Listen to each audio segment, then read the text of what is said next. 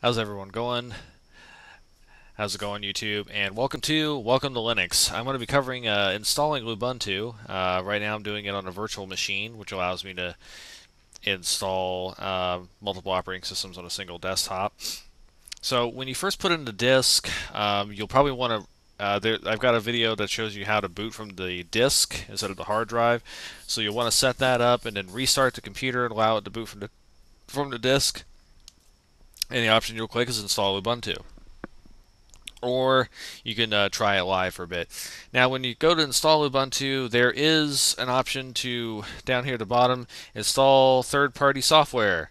That you'll want to definitely click that. That'll install things like Flash Player and the codecs for MP3 and things like that. So I didn't have an operating system here because it's on a virtual machine, so it said install on the whole thing. Put aside 8 gigs for my virtual machine,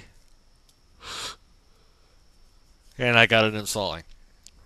You have to excuse me, yawn a little bit. It is 2 something in the morning, so I apologize. And you just saw me pause the recording.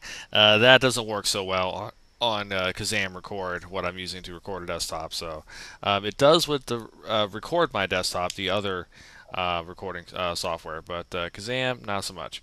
Anyway, so it's going to be recording.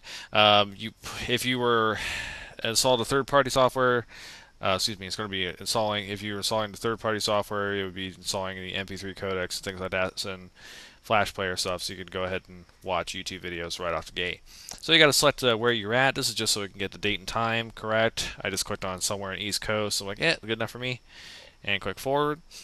And it's going to ask you for USA keyboard layout, basically how it is. You put in your name. It'll give it like a default computer name, or you could just change that if you'd like. Pick a username as well, and it'll ask you for your password information. So once you put all that in, then go ahead and click forward, and it will continue the installation.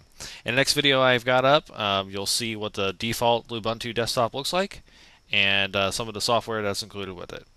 Once again, thanks for watching. Please vote and rate and comment, excuse me, if you like it, and I hope you come back to my channel.